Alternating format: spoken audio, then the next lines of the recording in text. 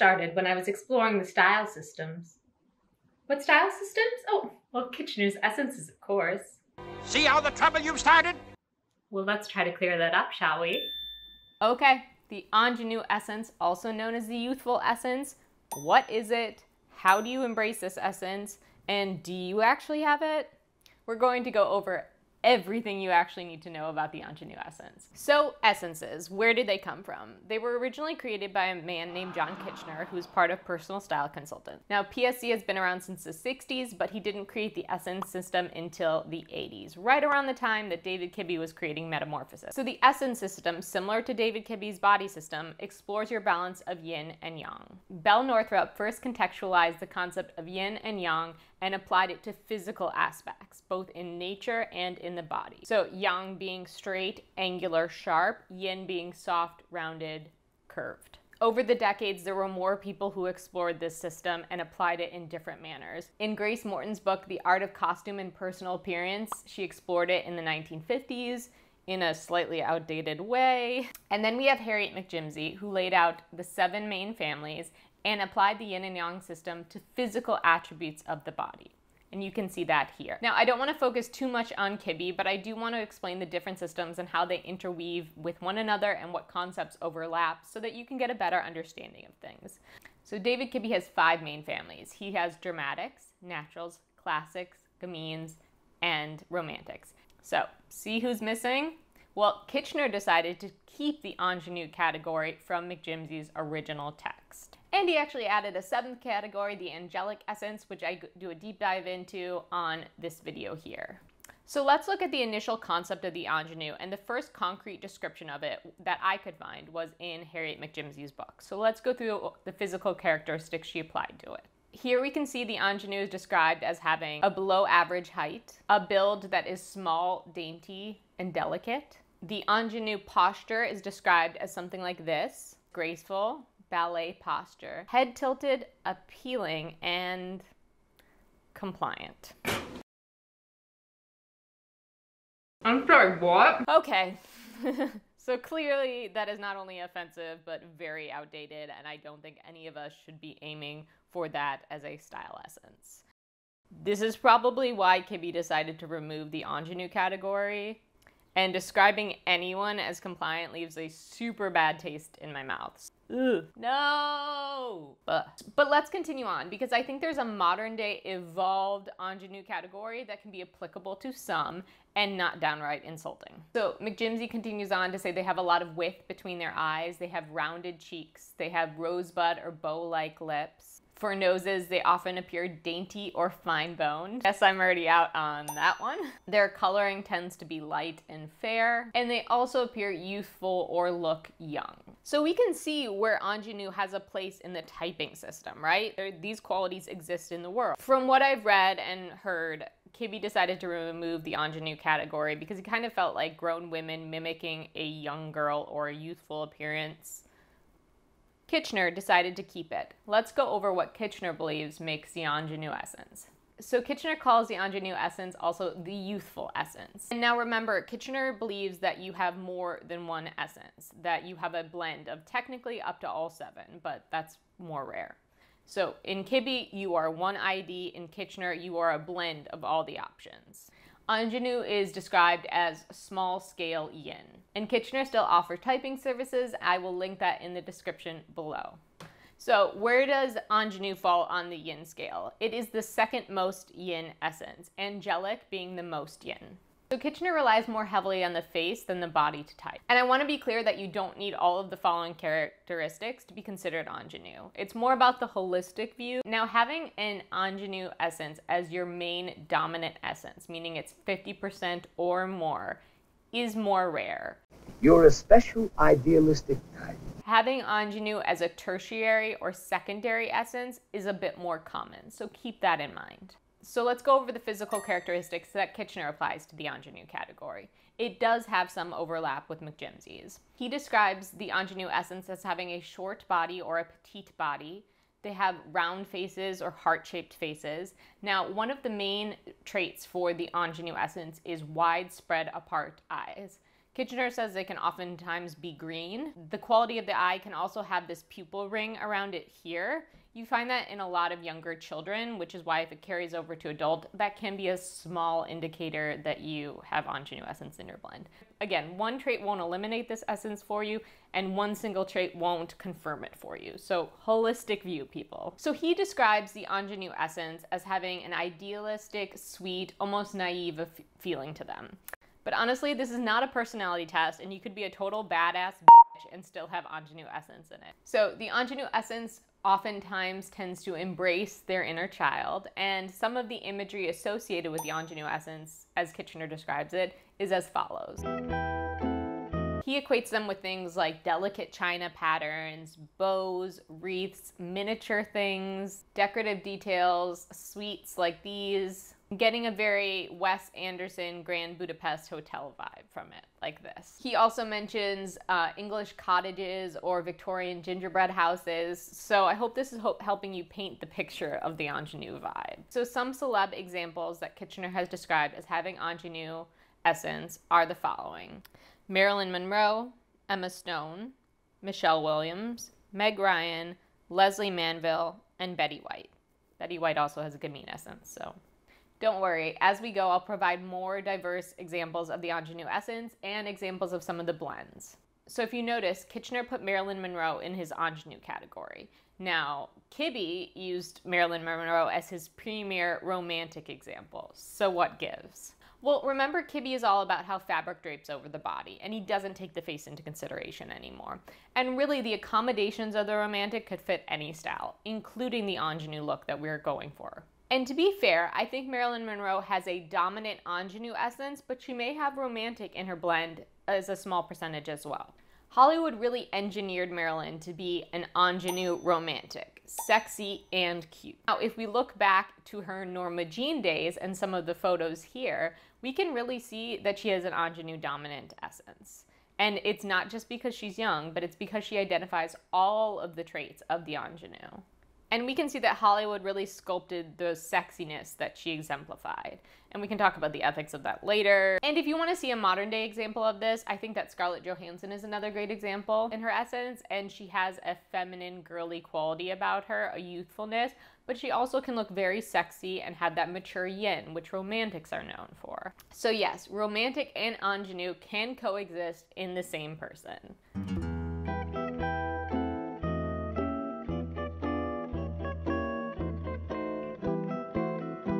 How do you dress for an ingenue essence? Well, we're going to go over all the options that you have, but remember that essentially all of these systems are trying to harmonize your physical traits and your clothing. We want to create a harmonious relationship between the two. So what is the ingenue? It's small scale yin.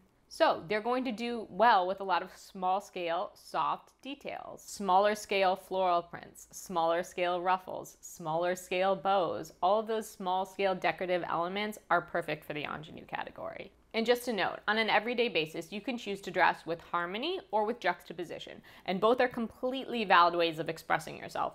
And understanding the difference can be incredibly helpful with your personal style. These suggestions here are going to be to dress in harmony with your ingenue essence. Something like this would be juxtaposition, because you're creating something that is outwardly the opposite of your body. Still very effective, still a really cool concept. We just want to train our eyes to see the difference. So let's continue on.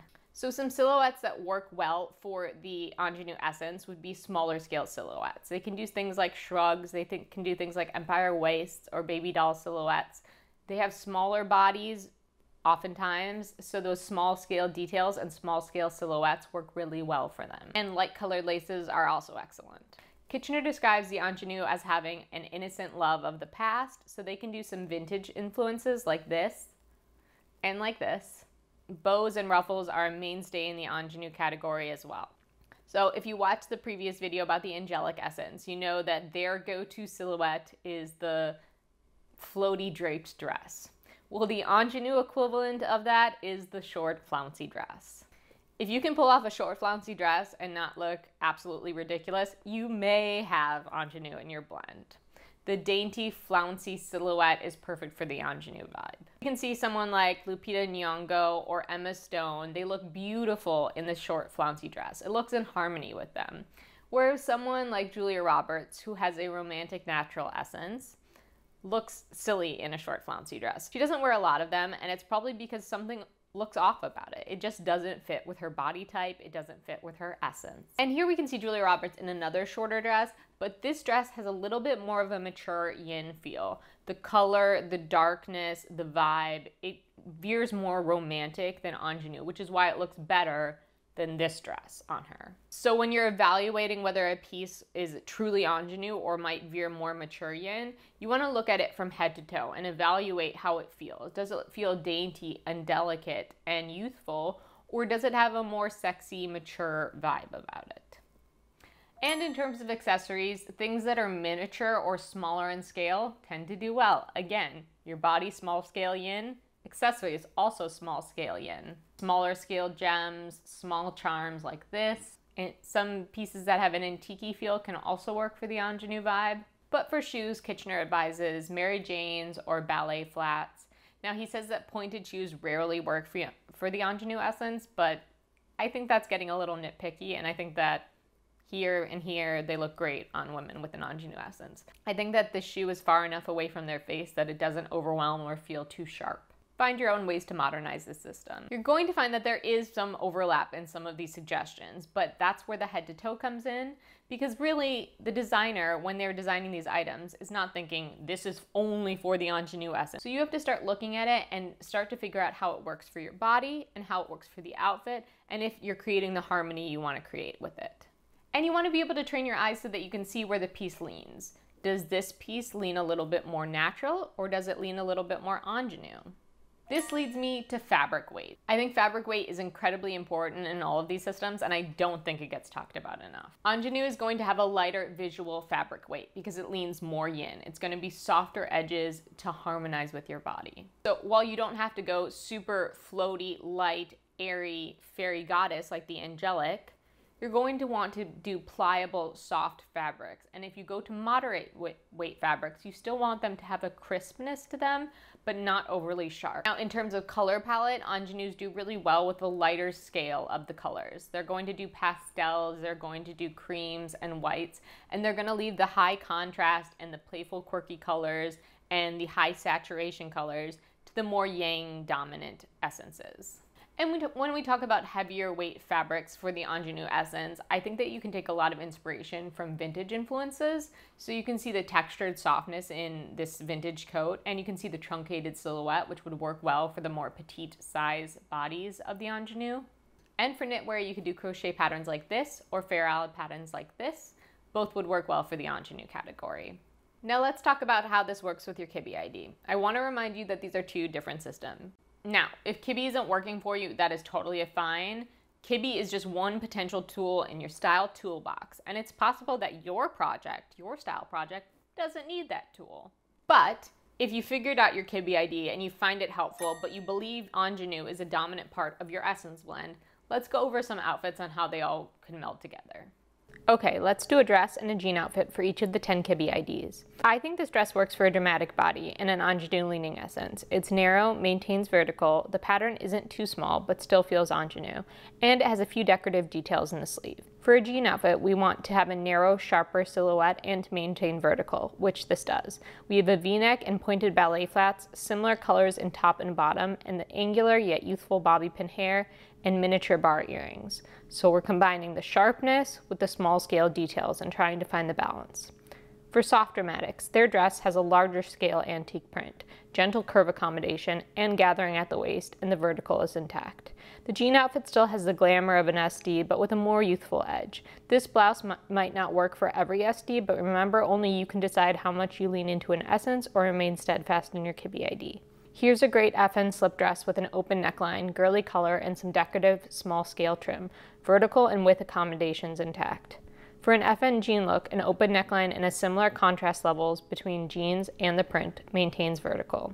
This print might be a bit smaller scale for the flamboyant natural, but I think the rest of the outfit balances it out. Square toe ballet toes for a bit more bluntness. For a soft natural, the dress has an open neckline, light waist emphasis, and a shorter hem. And for the jeans outfit, we're going with mom jeans and a soft wrap blouse with simple flats, accommodating width, curve, but still ingenue with the details and prints. For the DC, we're going to go with a more Chanel style suit. I added two because some DCs may not like the cropped hemlines in this outfit, but it feels classic and put together, sharper edges yet still youthful. DC's jean outfit leans into girly classic with moderate clean straight jeans, a light lace blouse, and the sharp shaped bow bag. Soft classic shape dress in a pastel lace color with soft waist emphasis. While this could also be considered a bit more soft gamine, I think it leans a little more classic with the shape and structure and moderate length. Soft classic jean outfit. Tuck in the blouse for soft waist emphasis, classic accessories that have an ingenue flair, and an overall balanced look. Flamboyant gamine dress. More staccato in shape, leans into the ingenue with the retro vibes, with the scalloped hem and the collar shape. Flamboyant gamine jeans outfit has cropped skinny jeans with a perfect ingenue blouse and flats. Add a belt for more horizontal breaks and a fun charm bracelet for the ingenue's love of miniature details. Soft gamine, tailor-made for the ingenue style. Girly puff sleeve dress that accommodates curve and petite. And their casual look. Small scale details, small scale proportions, youthful essence. TR dress, ruching, antique print, puff sleeves, add in a belt for a bit more waist emphasis. And a TR jean look, high waist skinny jeans that crop above the ankle to show off your curves with this frilly fitted ingenue top and heel. Add in a belt for more waist emphasis. And the kibbe romantic dress, waist emphasis, room for double curve and for curves to breathe, puff sleeves and an antique print. For the jeans outfit, I chose lightweight pleated jeans that taper at the ankle, allowing your double curve to breathe and have room, which is what kibbe says it should be. Paired with this ruffle puff sleeve blouse with waist emphasis and a cute pair of retro heels. Okay, I hope that was helpful in showing you that kibbe is not meant to box you in and it can really work with any style. And in this case, it can work well with the ingenue essence.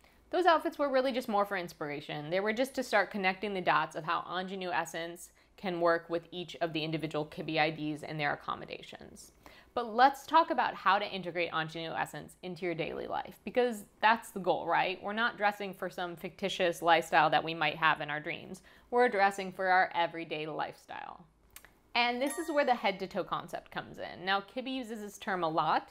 I will point out that he did not invent this term. It's basically evaluating how does everything work together.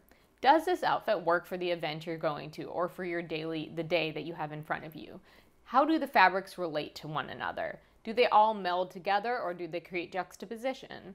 How do they work with your individual proportions? So outfit, harmony, you.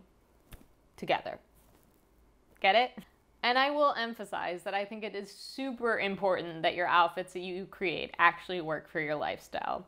I think kibbe is especially guilty of this, of kind of creating this imaginary woman with this imaginary lifestyle where she never has to walk a city street or chase after a toddler, and the outfits or the suggestions are sometimes not totally applicable to all. So make sure these outfits work for your lifestyle. So I want you to focus less on all of the suggestions that I just said and more about the head to toe look. We're going to learn to train our eyes to see the difference of what's working and what's not. So let's look at some ingenue essence head to toes that would work for real life. Here are some outfit ideas for the fall for the ingenue essence. And here's some outfit ideas for the winter. Note, you don't have to use pastel colors or these colors exactly. You just don't want the overall look to be too heavy or dark. And for athletic wear, the same principles apply. Pastels are an easy choice, small scale florals, added decorative details when you can find them, like here and here. And anything that has a lighter feel to it. Curved seams can also be effective too. Now, you may have ingenue in your blend, but you want to appear a bit more mature looking, which is when you can lean into the other essences to mature your look. Here we have Priyanka Chopra leaning into her romantic essence, but still having touches of ingenue. And here we have Asia Naomi King. She's leaning a bit more classic here, and in this outfit, maybe a touch of classic and ingenue mixed with gamine here. And with Betty White, we see the classic influence and gamine influence as well. You can also add in a neutral color palette or a classic influence to mature your look. And here we can see Emma Stone darkens up her palette a bit and adds a bit of classic to the mix to make her ingenue essence a bit more mature. Same with Alexis Bledel in this more classic color palette and silhouette.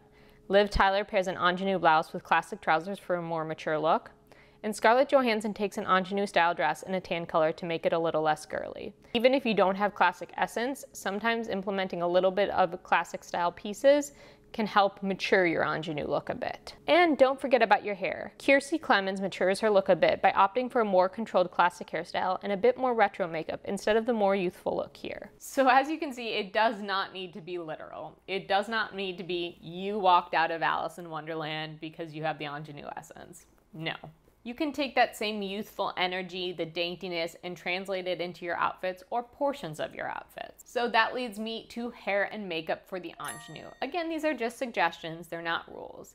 For hairstyles, I would suggest anything from like chin length to moderate length. Those seem to be popular choices. And you want something soft and fluffy to kind of harken back to that small scale yin, but you don't want to go too sexy with it. Something like this works. Something like this might be a little bit more romantic. Rounded shapes and hairstyles tend to also work well, but they shouldn't be overly polished. And if you really want to lean into that youthful look, you could do pigtails or braids. But I want to be clear that we are certainly not encouraging anyone to look like a little girl. Hair accessories can be especially effective, but there's a spectrum to them. You could go more youthful and do barrettes or headbands or hair bows. There's a range, and that's why the head to toe is important. You have to figure out where you want to fall along the spectrum. And I think it's important to note that this is kind of where the head to toe concept comes in, and this can make or break your outfit. So you can either lean into the ingenue for your full head to toe look, or if you have some other elements in your blend, you need to figure out how you want to work those in. But either way, you really need to fully commit to the aesthetic vibe you're giving. Now let's talk about makeup. If you're going more full ingenue, you want a girliness, a youthfulness, a daintiness, a delicateness about your makeup. You'll want to avoid the sharper, harsher contouring or any sharp or super geometric lines within your makeup. We want to avoid something like this, which has more of a yang influence in it and would overwhelm the soft shapes that the ingenue essence has in their face. So super smoky eyes, super contoured cheeks, probably not ingenue essence. For lips, soft lip colors, blotted lips or blended lips like this, soft glosses are all great for the ingenue. And you want to keep the colors more light if you're going full ingenue. So because ingenues have these big, beautiful eyes, mascara and eye makeup can be super effective. This style of mascara would be beautiful on an ingenue, really highlight their big round eyes. You could also do a small winged eyeliner, something like this, that has a more vintage element to it. But you want to avoid something like this that feels a little bit more sharp and dramatic. Blush can also be super effective for the ingenue essence, rosy cheeks, round cheeks, something soft and delicate. And for days where you don't really want to spend time doing your makeup, I say go with a fresh face. Maybe just throw on a soft light lip shade and you're good to go. Again, we want to pair these suggestions with your lifestyle and express you. So, no boxes, just tools to consider. Okay, now the real question is, do you have ingenue essence within your blend? Let's go over how to test out your essence. Again, if you want to get typed professionally by John Kitchener, I have the link in my description below. But if you're on a self-exploration journey, how should you approach it? I have a very specific opinion on this, and I honestly think that unless you're getting professionally typed by Kitchener himself, not just anyone, that you should really just focus on your 3 dominant essences. When you have 5% of an essence blend, which Kitchener could, determine for you, that really only equates to like a shoelace in your outfit. So while it's interesting information to have, your main 3 dominant essences are really going to be the ones that can move the needle in terms of your overall aesthetic. So how do you test them out? Well, I want to be clear. I think that you should test out one essence at a time. If you do them all at once, if you think you have ingenue, gamine, ethereal in your blend, and you try to test them all at once, you're going to muddy the waters. You're not going to know what part of the outfits are working and what parts aren't. And it's going to be hard to determine the percentage of each of those in your blend. So if you're testing out ingenue essence, go into your closet and go through your accessories and your shoes and all of those elements and start pulling out anything that could work for the ingenue category. And what you're going to do is you're going to try them on in varying degrees. I don't want to hark on you, but I'm going to say it again. Take your daily outfit photos or videos of this process. Where do you start? You're going to start with something small. Ingenue earrings, ingenue hair accessories, something that is a smaller interpretation of the ingenue essence. Take a photo, take a video. And then the next day, you're going to add on a little bit more ingenue, something like a shoe or a blouse. And then the next day, you could try your flouncy short dress, and then the next day you're going to do a full ingenue look. Start evaluating how harmonious does it look? How much does it match your personal vibe? Does it express your personal style? Now, in my original video of essences, I asked you guys to guess my essence, and so many of you guys said I had ingenue essence. So let's test if it actually is a true ingenue essence or if it is a romantic essence. So I am going to caveat that the romantic essence is one of the most misunderstood essences. Both of these women have romantic essences in their blend. Romantic is a mature yin. Ingenue is a small scale yin. So be sure when you're picking out your test items that they don't lean too mature. So let's look at how the more small scale yin works on me.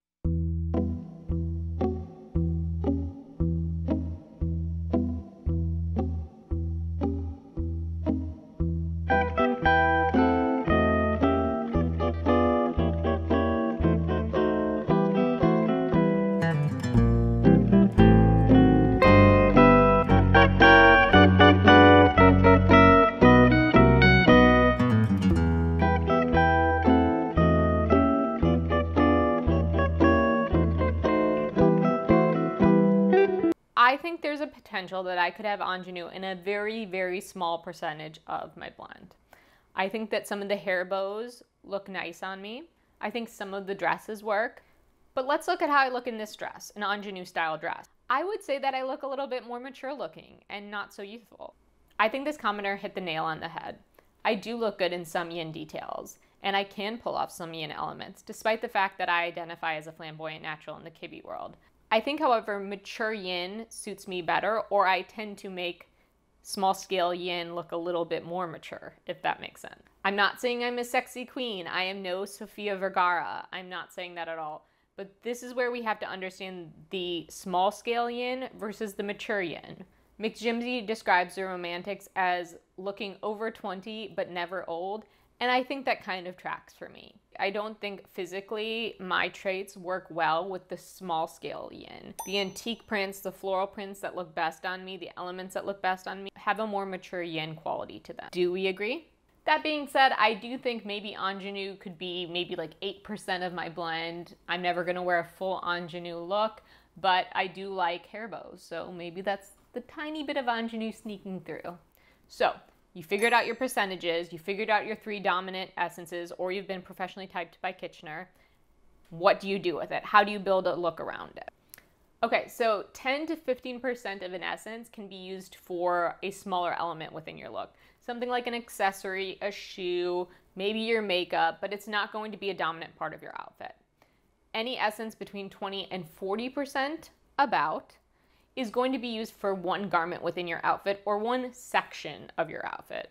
And if you have 50% of an essence or more, then it can be used for the full outfit. To be clear, when I said that my essences I believed were romantic, dramatic, and natural, I actually think they're almost about 30, 30, and 30. Maybe romantic 35, maybe natural 30, but we'll get into the natural essence shortly because again, I think that one's very misunderstood too. Okay, so let's get a more diverse look of how the ingenue essence can appear. So let's go through the ingenue essence blends.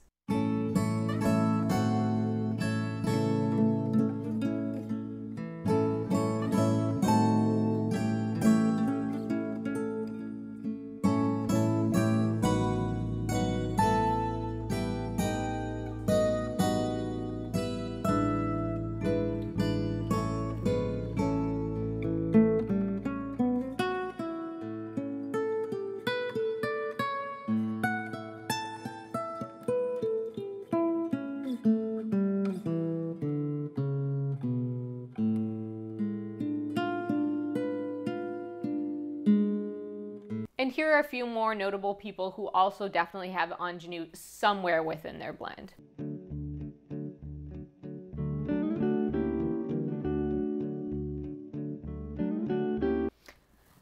Okay, so I hope that helped clarify and modernized the ingenue essence for everyone, and it helped give you some clarity on whether or not you have the ingenue essence in your blend.